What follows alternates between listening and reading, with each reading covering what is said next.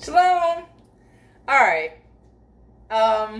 So I recorded so many videos in the past few weeks of the garden to show you guys like the progression of the garden, and then I don't record them, or like, I'm sorry, I record them, but I don't edit them, and I don't get them out in enough time, and then I'm like, oh, but there's so much more happening, so I record more.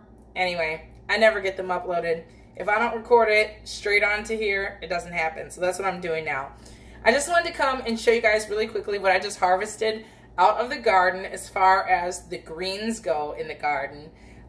Give you guys some tips that you can do with leftover food scraps, what you can do with the stems from your greens, because we should not waste what we can use to taste, and an extra little something. I'll try and keep it super short. My videos always get too lengthy, and I don't even have that many subscribers who watch anyway. So, you guys, I was able to harvest Dino Kale and collard greens.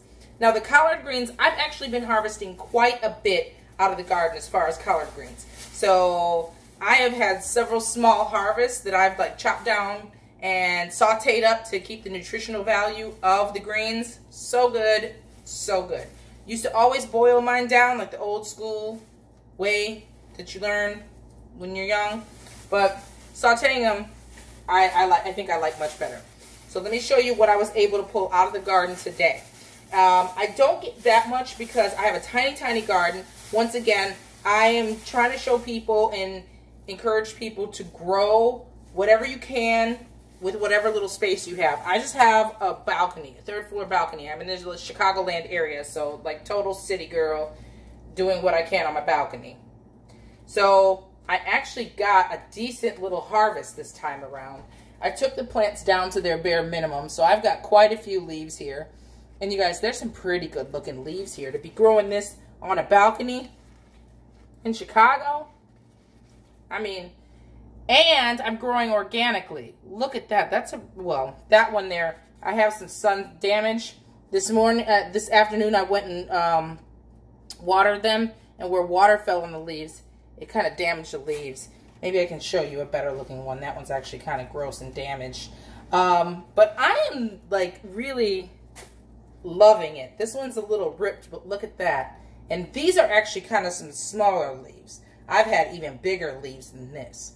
If I had given them space to really sprawl out, O-M. Look, oh, this one's super healthy. This one has incurred like no damage whatsoever. That is like a picture perfect collard leaf grown out of my garden. So proud of my collards. Okay, so like I said, that is a pretty good batch. If I cut those down and saute them, that'll be like one nice bowl once they reduce down. So excited about that harvest there. And then they're just in these plastic bags, by the way, because I put them in there. I kept plastic bags from buying produce from the store, and when I get my harvest, I harvest what I can. I put residuals in bags, and I, use them within 2 to 3 days. Now, this is the Dino Kale that I ended up pulling out of the garden, and I got quite a bit, actually. If I bought them from the store, like, they normally give me a very small amount, especially for organic kale. So, like, each one of these would be a bunch if I bought them from the store, and they're generally like $1.50 to $2 for organic Dino Kale at the store. So, that's like $3.54 worth of kale. And I mean, these are gorgeous. I've been treating my garden with BT to chase away the cabbage loopers, and ever since I did that, I've had no holes in any of my leaves. I completely eradicated my cabbage loopers, and I mean, they're just gorgeous leaves. So very excited about what it is that I'm able to produce on a balcony in Chicago. Yo, any little space you have, get a pot, put some soil in it, grow some food. I mean, organic.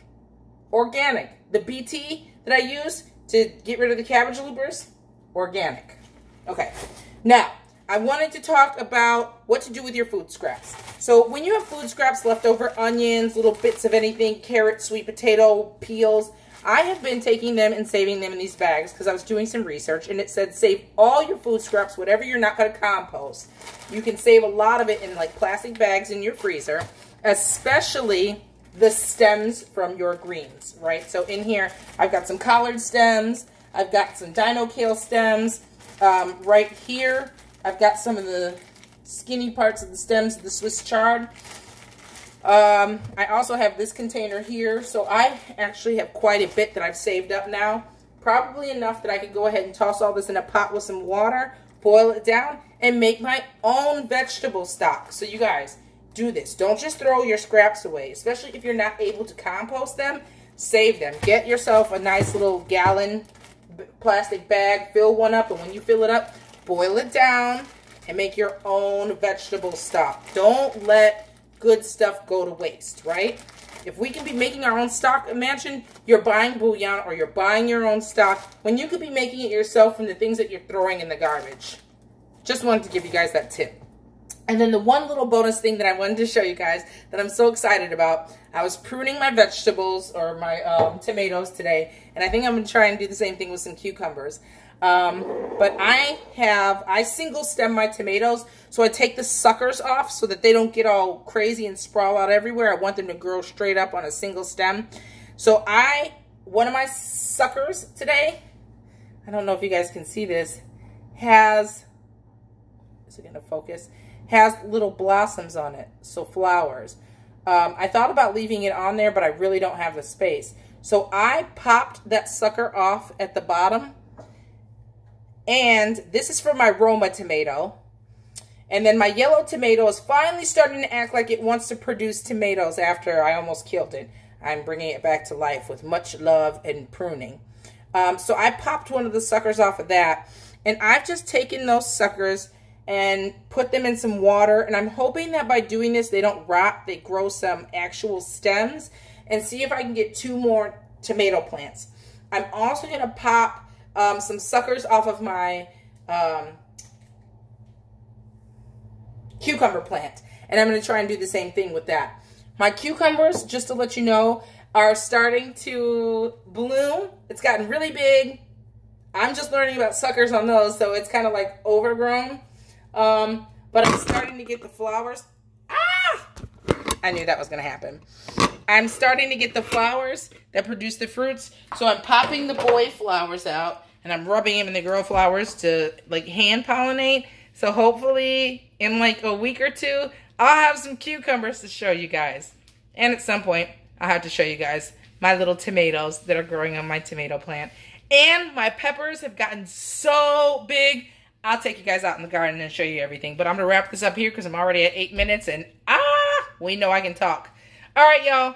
Shalom.